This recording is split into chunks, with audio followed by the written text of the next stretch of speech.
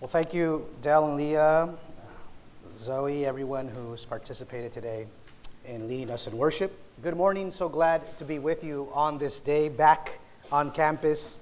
We continue our sermon series titled, The Crosses We Bear. But I remind you, if you're visiting for the first time, if you're online, you must know that you are welcomed, that you are loved, that you are safe, and that God is well pleased with you. It was a Thursday evening at Alegria, which means joy in Spanish. A Salvation Army facility in the Silver Lake area of Los Angeles. Houseless families and individuals struggling with HIV and AIDS were placed at this facility. And as the sun set, the prayer and sharing meeting commenced. The room filled up with people from diverse backgrounds, languages, colors, genders, and identities. But the one commonality among the people was their trauma. Trauma with lack of housing, with lack of wealth, with lack of resources. And as the chaplain started the evening with a call to prayer, in English and Spanish, he said, "Here you will meet God and one another. You have come to the right place, an open space, a safe space." For the next hour and a half, the group would listen and share a part of their story, a part of their trauma, their pains and sufferings, their experience with rejection from the church, from so-called Christians. There was much weeping, but there was also much laughter and much joy by the end of this meeting. Every meeting felt like a healing session. People left lighter, with hope, with joy, somehow encouraged to go forward in life. I can share these details with you because I had the privilege and honor to be the chaplain of such beautiful times. I made so many long-time friends and relationships, people who still call me. My love somehow expanded so much, my grace extended so far. My understanding of friends took on a whole new meaning. There was just this genuine and organic spirit to the meetings, and many of those individuals and families actually ended up in my congregation. I would leave each meeting so full to the brim of joy, of hope, so blessed, so grateful, so thankful to be a part of it, because I truly felt attached to the kingdom of God. It was like something was in the room, something about these people forever changed me. You know, I share this story with you today because I believe it speaks in today's parable. I've titled today's sermon, The Alegria of Friendship. Today's passage, you know, it's one of the most difficult parables to interpret. So I'm going to give it my best shot. Very confusing, you're right, Leah. This is a parable, and I'll just kind of state the facts, of a rich man, a rich owner who has a manager. But his manager had embezzled his wealth.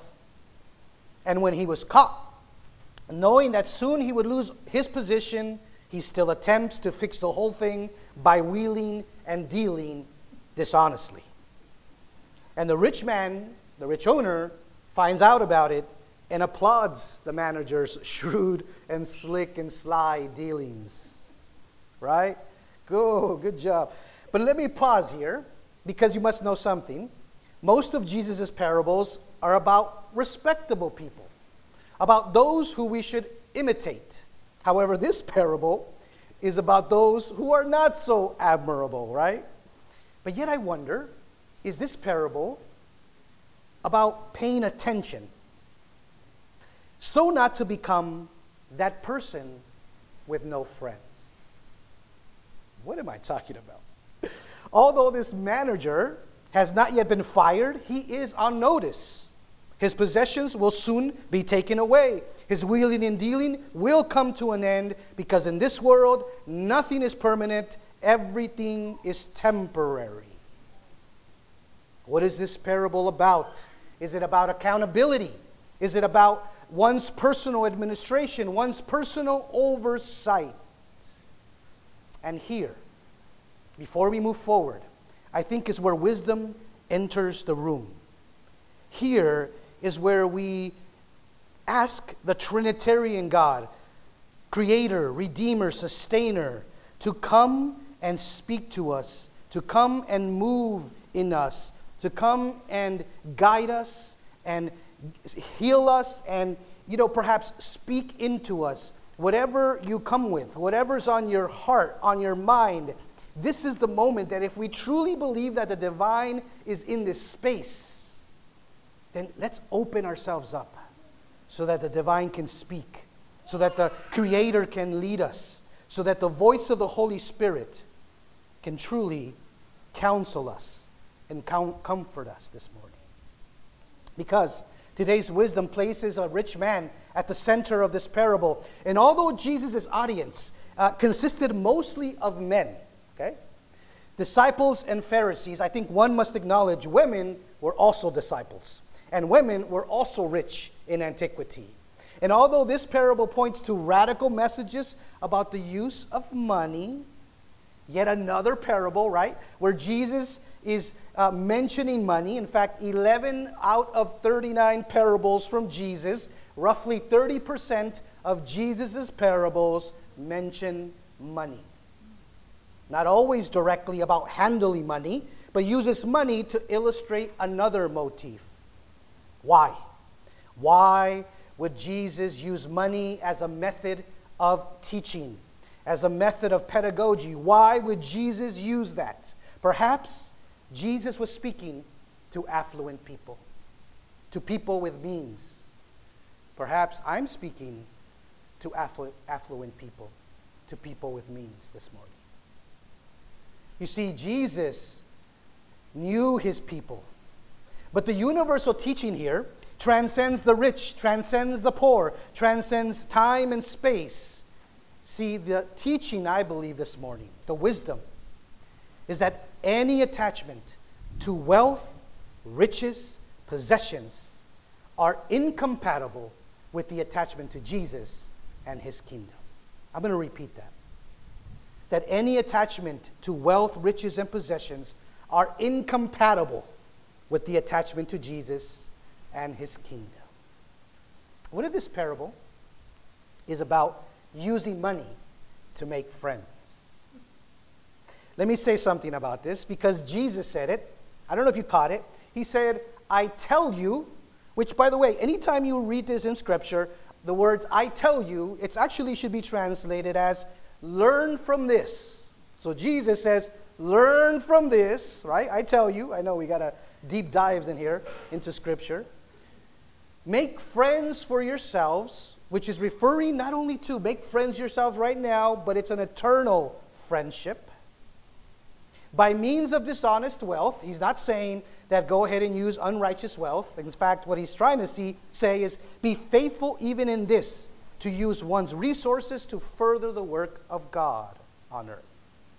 So when it is gone, when it runs out, right, they may welcome you into the eternal homes. They, who's that? It's probably referring to those whose eternal home is the kingdom of God. But let me make a point here. A little bit about friendship in antiquity. The Greco-Roman world had a particular view about friendship. Greco and Roman philosophers discussed this often. But for them, friendship was this intimate, affectionate relationship that derived from shared values. In other words, from these shared beliefs. They needed to believe alike. Love for friends was the freest of all types of love, marked by selflessness, pure motives, and hospitality. But this kind of love was between people of the same social status, of the same economic status. Do you remember what Jesus called his disciples at one point? He called them friends. But when Jesus made friends, it was quite different, right, than the Greco-Roman world. Jesus modeled holy friendship by eating with tax collectors, by eating with sinners. Jesus made friends by inviting the poor, the blind, the hungry, those with disabilities to dine at his party. And so the characteristics of a friendship, of a Jesus friendship, shall we say, centered on compassion, centered on forgiveness, and wait for it, detachment from wealth.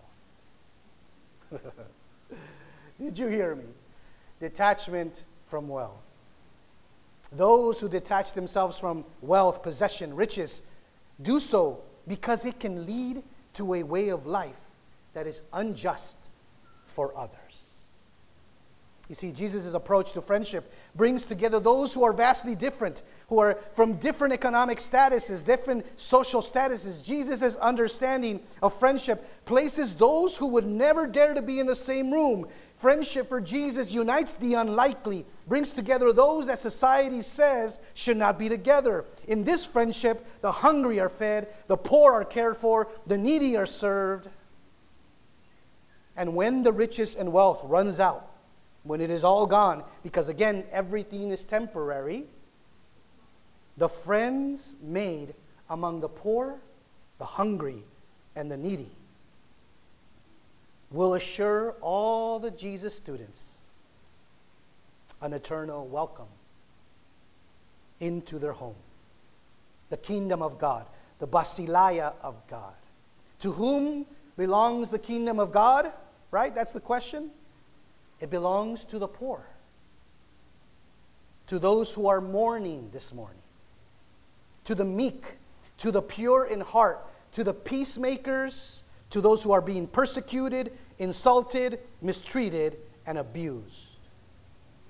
See, to be friends with those people, now that right there is faithfulness in the smallest of things. I think what I'm trying to submit to you this morning is a question, really. Who are your friends? Are your friends only the rich and wealthy, the well-connected, the highly educated? Or are your friends the poor, the mistreated also? The ones who are neglected, abused, oppressed? Are those also your friends? Because I think what we're wrestling with here today is to understand that those who are true friends of God are able to reach across the boundaries that separate us and make friends with those on the other side. And I think of what are the boundaries? Well, there's racial boundaries, ethnic boundaries, gender identity boundaries, there's tax bracket boundaries, there is political ideologies that are different. I mean, there are so many things that separate us. And yet, they're separating us because they are unjust, unequal, unbalanced, out of sorts, shall we say. And when we realize that God will always stand, always side, always stand in solidarity with the poor, with the oppressed, with the mistreated, with the abused, we also should be reminded to do the same. Can I get an amen to that? And I think that this morning, when we think about friendship, hopefully we're starting to think of where do we go from here. Think about it. What is a people group that is being oppressed right now? Mistreated right now. Exploited right now. Abused right now. Used for gain and profit today. You said it, Leah. The immigrants, the migrants from Central and South America, placed on buses and planes from Florida, Arizona, and Texas, sent with false promises, with maps that are impossible to follow for someone who is new to any country, especially for people with limited education. How can one use beautiful and vulnerable people for political gain or for political messaging? These are human beings made in the image of God, not some piece of mail, not some UPS package or Amazon package that can be repackaged and returned, never to be seen again. These are people, not things. The inhumanity, the heartless, the cruelty, the uncompassionate, the disgusting acts of politicians and state governors. Shame on you. The audacity, the nerve, the mitigated gall to attempt to remove the image of God from the faces of these people. How would we respond to such a thing? What if you were on that bus? What if you were on that plane? And yet the most lovely thing is the response of these migrants. Do you know what the response of these travelers in search of a better life was? For those who are at Martha's Vineyard, as the evening fell upon them, they played soccer.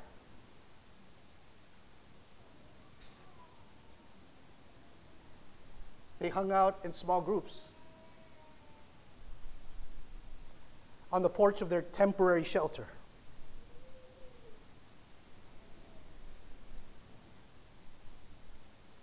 And when I first read this, my eyes were quickly watered up just like they're doing right now. But within minutes of that, those tears turned into smiles. Smiles of joy, because you know something? I know exactly what soccer means to these migrants, to these people. I know their language. I know their culture. I know the things that give them joy. I smiled because it's what we do. We make the best of things. Soccer is like therapy. It's like joy and laughter and fun. It brings hope. It brings peace. We learn to adapt. We naturally embody hospitality. It's in our DNA. But you know what else is in our DNA? We organically make friends. Jesus, the friend of the poor, of the oppressed, of the mistreated, of the exploited and abused, not only carried a cross, but died on the cross, takes away our sins and our burdens and mistakes, our failures, our misguided friendships, and gives us His forgiveness, His grace, His successes, His righteousness, and resurrected from the grave on the third day to give us this apex of reality, this omega point of history that I would call it today liberation, freedom, to no longer be attached to the things of this world, to no longer be attached to wealth and riches or possessions, but to be free to value friendships with the poor, with the hopeless, with those who are grieving this morning, weeping this morning, playing soccer this morning. For theirs is the kingdom of God. Those are the eternal friendships that will welcome us to our eternal home. Those are the friends of God. O Creator, Redeemer, and Sustainer, who was, who is, and who is to come, give us courage to rethink things. Give us hearts that break for those who are exploited and abused. For those who are living in fear this morning, help us to be the friend of the poor and of the needy, to detach ourselves from the things that do not give us life, for the temporary things that do not give us eternal joy. And attach us to you. Attach us to your kingdom that is truly heavenly, truly lovely, and beautiful. Whatever we're looking for, we will find. Help us to look for you. Renew us. Heal us. Let your Spirit fall upon us. Let it fall upon us. And let us experience your love and grace. Word of God and word of life, and we all say together, Thanks be to God.